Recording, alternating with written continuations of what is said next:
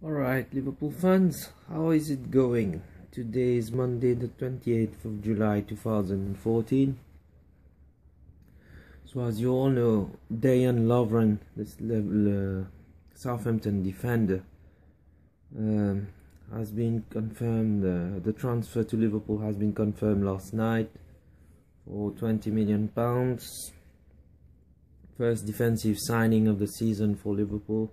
I always said that Lovren is a good player, not a bad player, but a bit overpriced in my opinion. But we'll have to see what happens, guys. If he turns out to be the leader and the powerful defender that Brendan Rodgers is hoping for, then very positive, very good. We'll have to see what happens. Anyway, it's confirmed now, and don't think there was any way back for him to Southampton. He made his desire to join Liverpool very, very clear. But it's done. So Liverpool have bought a new centre-back. We'll have to see with whom Lovren plays now. He had, to be fair to him, a very good season for Southampton last year. Wasn't so consistent when he was at Lyon in France. I used to watch him a little bit because, again, I'm from France and I have some friends who are fans of Lyon, the French club in France. And they said that he was a bit touch and go at Lyon, you know, capable of the best and also the worst. Let's hope his best days are ahead for Liverpool. Anyway, he had a very good season, to be fair to him, like I'm telling you, for Southampton. And it is true that Liverpool do lack a leader, someone who is talkative, who will shout instructions, a bit like Jamie Carragher. None of Sacco, Agger, Skirtel, or even all the rest of the defenders are talkative, are leaders. And the same problem can be said about Simon Mignolet also, who is a very good shot stopper, very good keeper. Still young, still got to improve, but not very much of a leader also, Mignolet. But time is on his side. Mignolet, it was interesting to note that Pepe Reina wasn't even on the bench for the preseason game against Olympiacos last night. I think the relations have completely deteriorated between Pepe Reina and Brendan Rodgers. They are being both professional, not showing in public, I think, their dislike for each other. But clearly, I don't think there's much compassion or love between Brendan Rodgers or Pepe Reina. Now, Pepe Reina, magnificent, terrific servant for Liverpool, but it's fair to say that his last 2 years, he made some costly mistakes. And I think Pepe Reina was quite vocal about when Liverpool were looking for another manager after Kenny Dalglish was sacked. I think Pepe Reina didn't hide his preference for Rafael Benitez, and this didn't go too well with Brendan Rodgers, which is natural, you know. But anyway, they are professional, they are respectful towards each other, but I don't think, we all know that there isn't any future left for Pepe Reina at the club. It's a shame in the sense that Pepe Reina, I think, is still very much better than Brad Jones, for instance. But Mignolet is still young. We'll have to see what happens. The other breaking news, as you all know, Loïc Remy failed his medical, which is quite amazing, quite conflicting also. I wouldn't go as far as saying that there's a conspiracy theory or what behind this. I would think that it's the truth, especially that Loïc Remy does have a track record of failed medicals at Marseille or at another club. He seems to have an issue with his heart, which is a shame for the player, the person. But what is a bit strange is that all the reports, I think he flew to Boston last week, at the start of last week, and they were all stating, I think even from information from the club, that the medical was done and it was only minor paperwork issues. But they've suddenly changed. I'm not saying that Liverpool are lying, don't get me wrong again, some of you there, but it's quite a coincidence though that as you all know, Fabio Borini is refusing to join Sunderland for £14 million, which is a great offer. I don't think we'll never ever get another offer like this for Fabio Borini. And also at the same time, unfortunately, Adam Lallana got injured also, as you all know, out for a minimum of 4 to 6 weeks, it would seem. Will definitely miss the start of the season now. And is it a case of Liverpool re-evaluating their transfer targets, their financial budget, or whatever? It's very how things change quickly, by the way, don't they?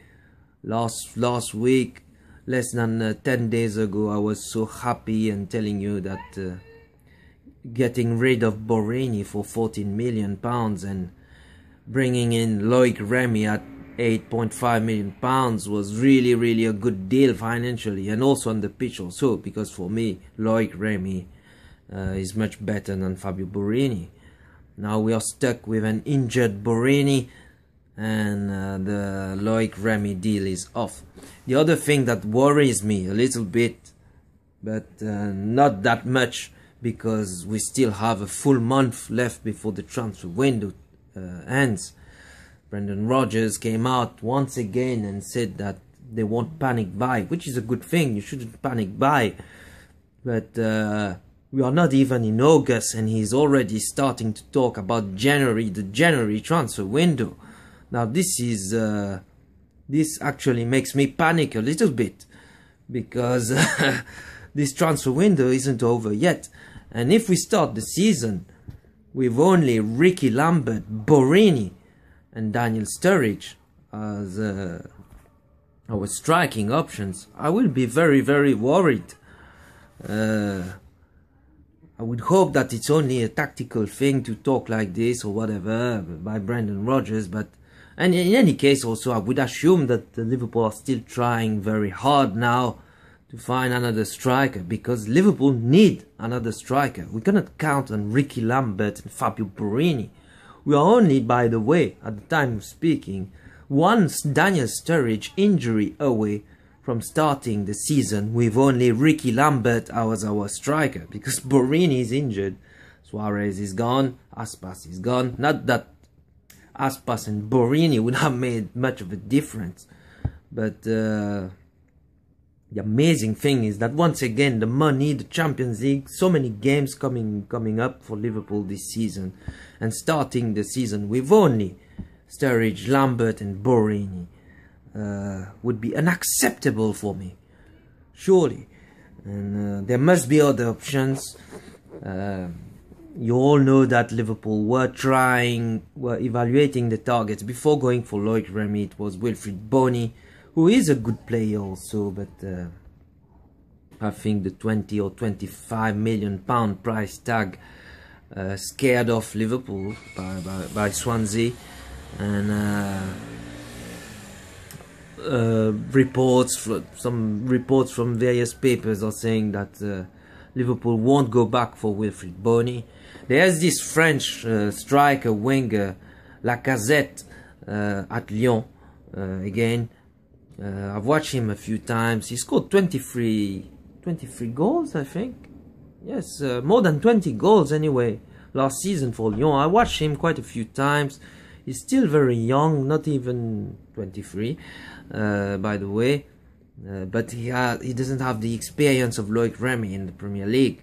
This is the only issue. And I think he's obviously cheaper and younger than Wilfried Bony. And he's a good player though. He still has youth and potential on his side. He's quick, skillful. I mean, Lacazette can play also as a winger, has the speed and the skill. Wilfried Bony is mainly a pure number 9, and I can't see Bony playing on the wing, for instance. And the profile, Brendan Rodgers keeps talking about the profile. It would seem is these kind of versatile players who can play in more than one positions. So Lacazette, I think, would be a good signing. It would be a good bet, especially I think that he will cost about 18 or maybe between 15 and 18 million pounds. It would seem is the asking price from Lyon. So we'll have to see what happens, guys. Let me know what you think. Which players would you like Liverpool to go for now that the Loïc Remy deal is dead? Would you be happy if Liverpool do not buy anybody in the striking department before the start of the season? And what about the fullbacks? And the strange thing also is that, well, it doesn't change much in the sense that, again, that it's a loan deal straight back to Lille. I'm talking obviously about Divock Origi. Hasn't been announced yet. Does he have a problem with his medical or what? Who knows? But Origi, very good youngster, also impressed me at the World Cup, like I told you. But I think there's no rush, in the sense that in any case he won't be joining Liverpool before the 2015-16 season. He's loaned back straight to Lille in France again. But quite strange that it hasn't been announced yet. Well, there's no rush, like I said. So again, guys, let me know what you think. Which players would you like Liverpool to go for? And I'll catch up with you soon. And what about the fullbacks? No more news about Bertrand or Moreno or whatever. And the right back position also. Now, just before switching off, I watched the preseason game last night against Olympiacos. Watched the Markovic and Emre Can. Emre Can so far, to be fair, like I said, nothing spectacular, but quite effective. Very calm in possession and quick. Nothing spectacular, but being in his position, quite promising. Lazar Markovic did nothing particularly wrong, but nothing particularly extremely exciting either. But it's still early days. It's still about fitness. I already knew about this anyway. Like I told you, you saw flashes of dribbling skills from Markovic. Very quick and good dribbling skills, but the finishing, he's got to work on his finishing. I told you that for me he's a bit lightweight also, but he's still young. I think he still has to grow in strength and in weight, but we'll have to see. Very positive to see Raheem Sterling getting on the score sheet, and Daniel Sturridge, he's our main man now. And alright, guys, I'll leave you there. So let me know what you thought about this failed little Loïc Remy transfer. And let me know who would you like Liverpool to go for now in a realistic way. What did you think about Brendan Rodgers saying that he would not hesitate to wait until the January transfer window if he doesn't get the right type of player? I hope that it's only a tactical plan to speak like this, and he doesn't believe what he's talking about, because we badly need a striker, guys, and also fullbacks now. But we'll have to see what happens. Alright, take care. I'll leave you there, and leave your comments. Please subscribe. Thanks to all the new subscribers, by the way. Really appreciate it, guys, and I'll speak to you soon. Take care. You'll never walk alone, guys. Bye.